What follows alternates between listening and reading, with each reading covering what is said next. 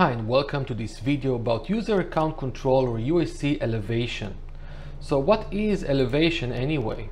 We know that we can take any executable and right click in Explorer, for example, to launch it elevated, because by default what happens in today's Windows systems, the UAC feature is enabled, which means that when a user logs in, even if that user is a true administrator, two tokens get created. One of them is the admin token, the one that really represents the powerful user, but then a second token is created called the filter token, which is stripped from all its administrative powers. That's the one being used to create processes normally.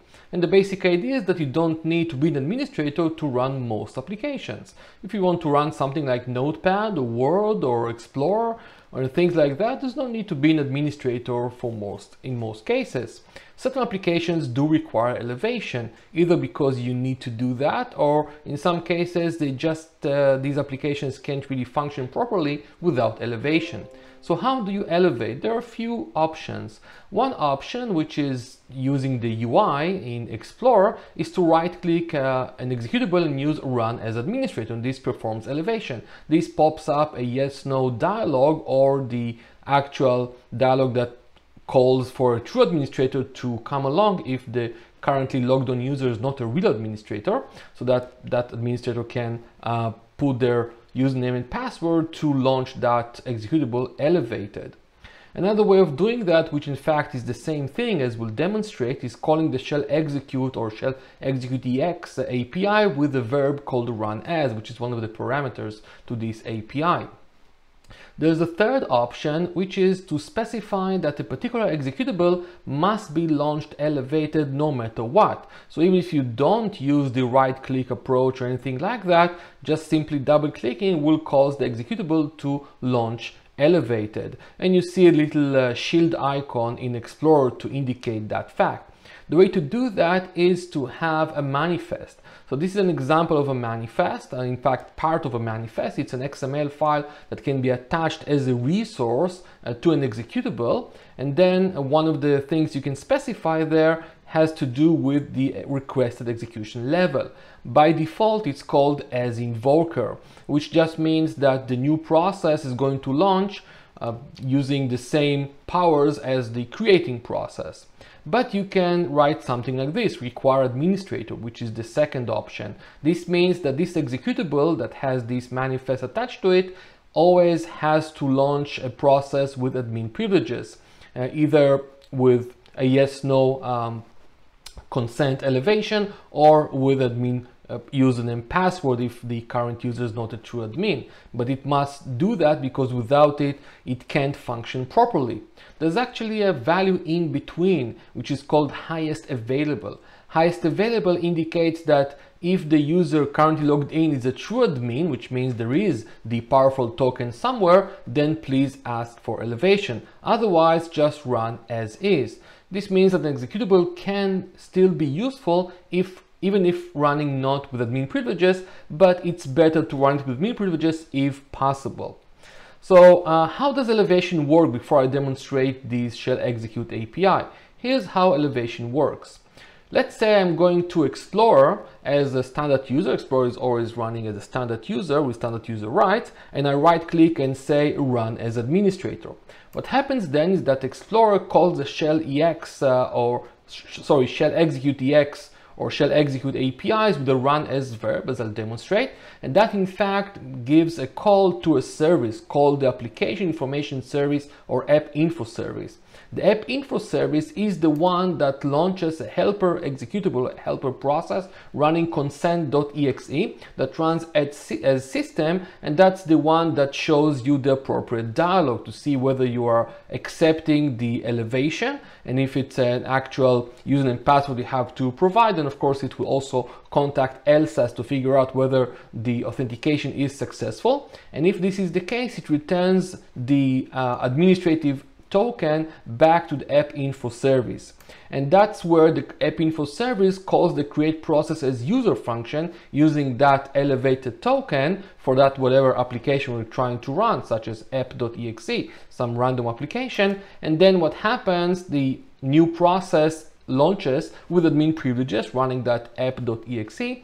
And the last thing that happens to make this easier to understand when looking at various tools is that Explorer becomes the parent of app.exe. And when I say Explorer, I mean the original process that issued the elevation, so that the app info service, which is always the real creator of the process, is actually bypassed in the sense that it looks like Explorer is the parent of app.exe. This is what we'll see in tools such as Process Explorer. And it makes sense from our perspective as just users. We don't need to know nor care whether the app info service or something else is involved in that elevation. So this reparenting is quite unique, and it's not happening in other situations by default. So this is what that looks like. Let's take a quick look at what we can do with that. And I want to mention a few details which may not be obvious. So here's one detail. Let's say I'm going to launch WinObj. So WinObj, it doesn't really matter what WinObj does here. I don't really care about this functionality for the purpose of what we're trying to do here, but I'm just launching WinObj, which means it runs with a standard user right. And so certain directories, for example, are completely empty because they don't have enough powers. If I go ahead and look for WinObj here, say in Process Explorer, we can see that it has a particular process ID 56828. And one of the options we see in WinObj is the ability to run as administrator. So it seems like the process can elevate itself. So let's go ahead and give it a try. So what I get here, of course, is the consent elevation dialog. Here it is. I'm using a certain settings in the UAC settings so that I will be able to see that in my normal desktop for demonstration purposes. By default, it will show on a different desktop, which is not, it's not my default desktop, but a different one. I'm going to use yes here, and the WinObj is going to launch, but you'll notice the process ID has changed and the previous process has simply terminated.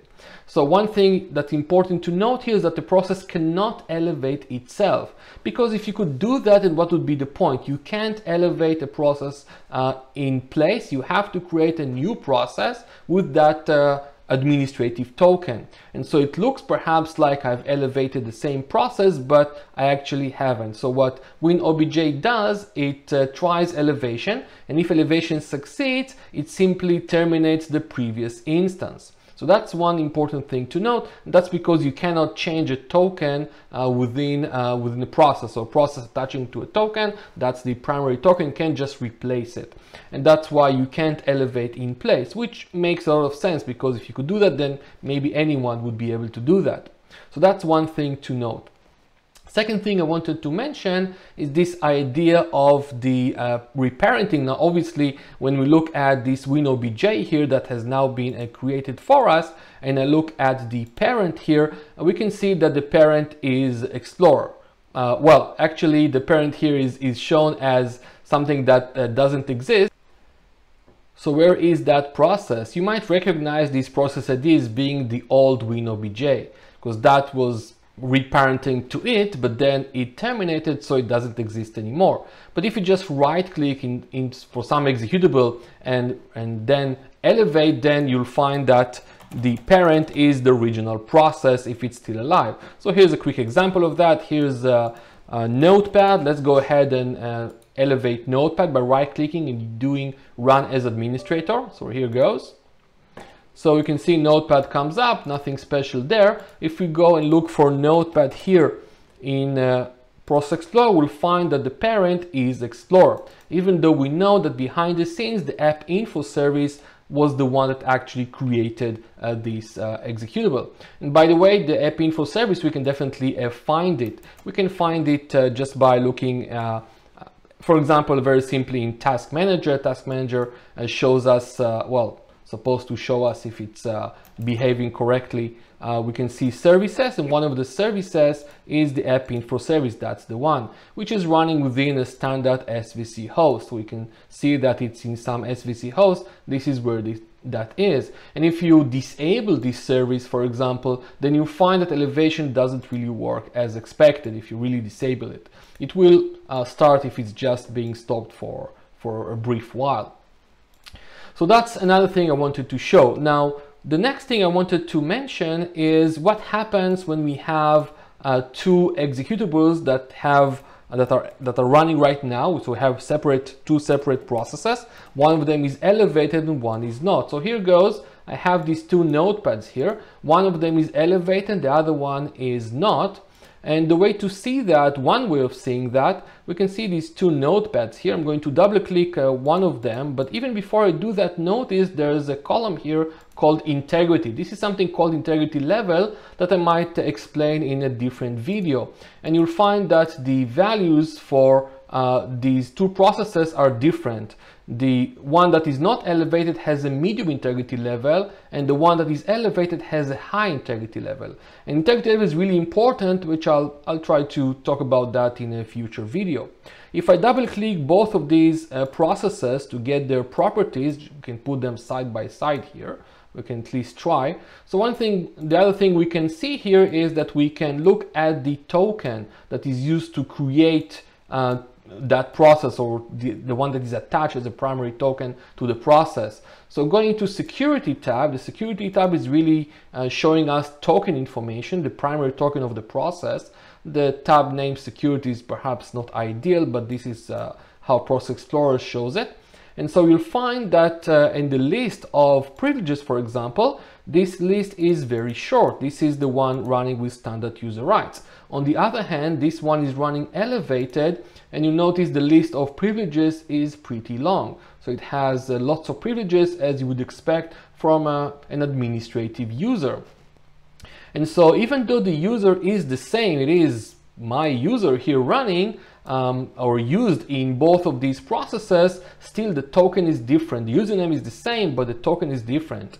Another way to see that is by looking at the logon session here. The logon session, you can think of that as like a source of handing out tokens. And you can see the values here are different. These are different sessions. So these tokens are distributed from different sessions. So that's something to note. And when I say session, I mean a logon session. It's not the console session you might be familiar with. Both of them running in session number 1. That's the console session. So they're sharing certain objects such as desktops and Windows stations and so on. But they're running from different logon sessions, which again is a separate concept. The other thing I wanted to show is what happens when we try to elevate certain executables. For example, if I try to take something like regedit and run it on my system, I'm using just OK here, you'll notice that I get the elevation dialog. Even though I didn't ask to run regedit as elevated, it's still showing me the elevation dialog.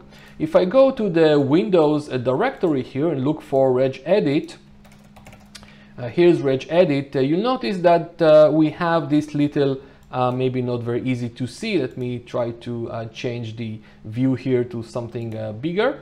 Let's find regedit. Okay, let's move it along. Here's regedit. You can see the shield icon right here, which means that it does require elevation.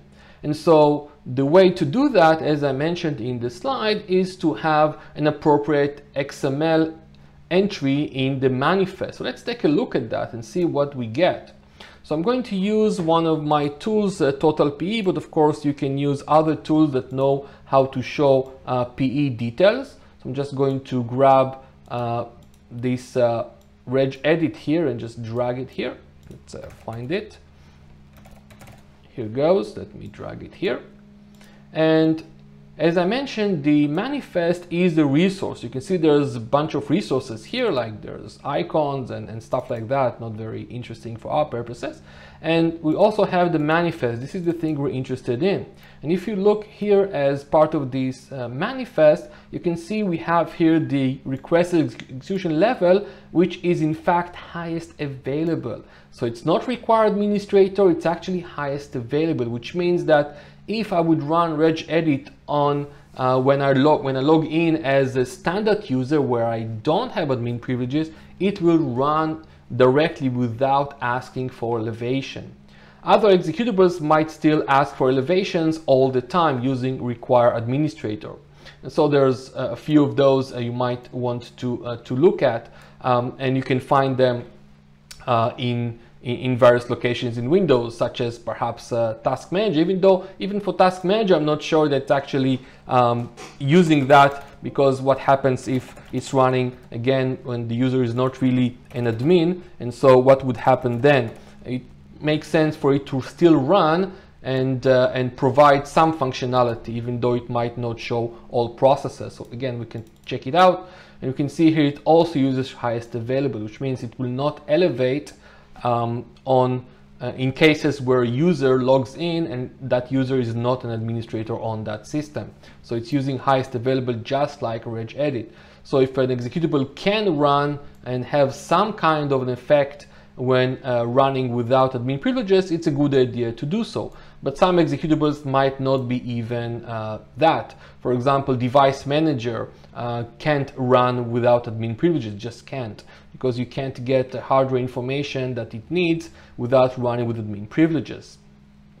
So if you wanted to do something like this yourself, such as elevate some application, what would that take? So here's a little console application I've written here, and just for fun, we're going to just call shell execute. So you can use shell execute or shell execute ex, and the operation here normally would be something like open, which means I would like to run whatever that thing is, or run the associated application. For example, you can provide to this shell execute files like a txt file, and it will open Notepad, and if you provide a docx file, it will open Word, and so on. So this is a high level function that calls create process as needed. However, if we change the verb to run as, it will behave differently. And so let's say I want to take MS Paint here and run it with admin privileges as a very simple example. We can specify parameters if we need to. There's no need for any parameters here. We don't care about the current directory. And there's a command show, which I'm going to just use as show default. Again, not very interesting for our purposes. Something very, very simple like that. That's basically all we need to do in order to elevate something. Let's see if that compiles and works as we hope. So apparently I've missed a parameter here. There's a handle to window, which we don't really need, but we have to specify something for this to be happy, for the compiler to be happy. By the way, the extra squigglies and stuff you see here is because I'm now testing ReSharper C++ to see if it works nice enough for my purposes and not being too slow. So I'm just doing some testing there while I'm at it. Okay, so let's go ahead and run this. And you'll notice that I get an elevation prompt here. And since Paint is signed by Microsoft, then we see the elevation, the consent elevation for yes, no, with a bluish color. A blue color is a relaxing color in color psychology, so that's used for signed binaries. If the binary wasn't signed, then I would see the orange, yellowish, bright color that maybe hints of a potential danger. So here I'm fine with that, and we get Paint loaded up with elevation enabled. So if I look for Paint, we'll be able to see that Paint here, if I can find it. And again, there are several ways of seeing that. One of them is that the integrity level is high. We can also see that the token here is a powerful one. It has administrator parts. You can see here that the administrators are owners of this token, and you can see the many privileges that are available here, which is typical of this case. And the same logon session would actually be the same one we've used or seen previously with Notepad. It must be the same one because it is using the same user, so it's the same logon session. So this is it for elevation. These are the basics of elevation. I hope you found this video useful.